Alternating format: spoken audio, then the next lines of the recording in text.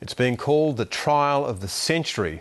This weekend, Khalid Sheikh Mohammed, the self-professed brains behind the September 11 attacks, will face a military tribunal in Guantanamo Bay, along with 4 of his co-accused. The 46-year-old Kuwaiti-born Mohammed is not only at the centre of the 9/11 plot, but also the debate about justice in the age of terrorism. North America correspondent Jane Cowan reports.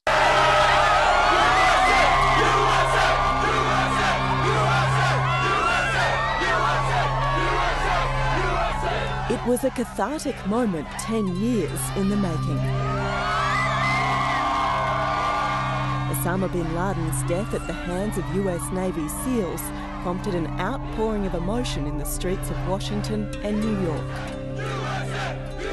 With the daring nighttime raid, Barack Obama finally delivered Americans the retribution they'd longed for. The death of bin Laden marks the most significant achievement to date in our nation's effort to defeat al-Qaeda.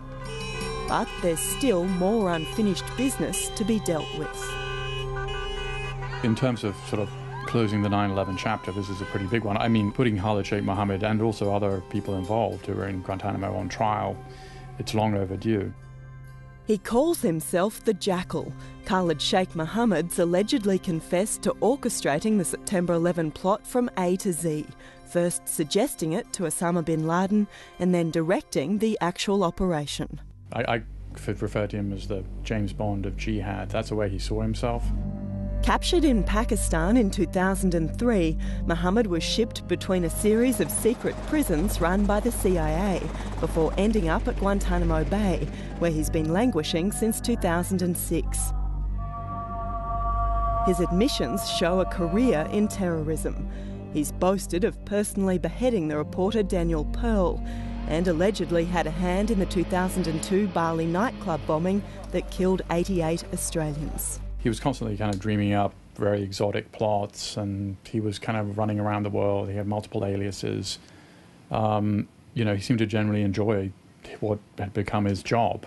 But efforts to bring Khalid Sheikh Mohammed to justice have become mired in politics. Barack Obama came to power promising to close Guantanamo Bay and put a freeze on Bush-era military tribunals. But a plan to try the case in a civilian court in New York, just blocks from Ground Zero, provoked outrage. And Republicans in Congress blocked the transfer of detainees to the US mainland.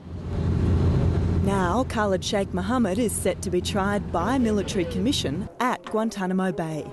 Doubts about the prospects of a fair and transparent trial on this remote island are complicated by allegations Mohammed was subjected to torture in the form of waterboarding or simulated drowning. Stephen Vladeck was part of the legal team that successfully challenged the Bush administration's use of military tribunals. In US law, there's actually a tradition of dismissing charges when the government has brought them after engaging in what we call outrageous conduct that shocks the conscience. Certainly, if the reports are to be believed, that's what happened in this case. I think it's unlikely that the Commission will even seriously consider dismissing this case on the basis that the torture of these defendants shocks the conscience, but I think that's the closest it could come. I don't think it'll be a factor at all. I don't think there'll be any evidence offered that will have been the product of coercion or dehumanizing types of interrogation.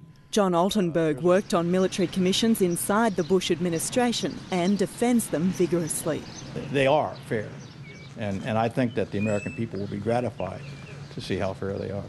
If there is evidence that is borderline coercive or is arguably torture, then that needs to be litigated in the courtroom. And that'll be done, I think, in a transparent way. This isn't about justice. This is about killing Khalid Sheikh Mohammed.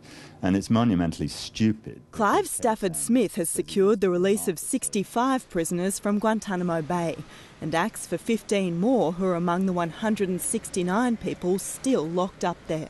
What you're going to find is every time the defence wants to put a prisoner up to talk about the torture he suffered, the curtains are going to come across, and you, the media, are not going to hear about it. Because what we've done is we've totally conflated national security secrecy with political embarrassment.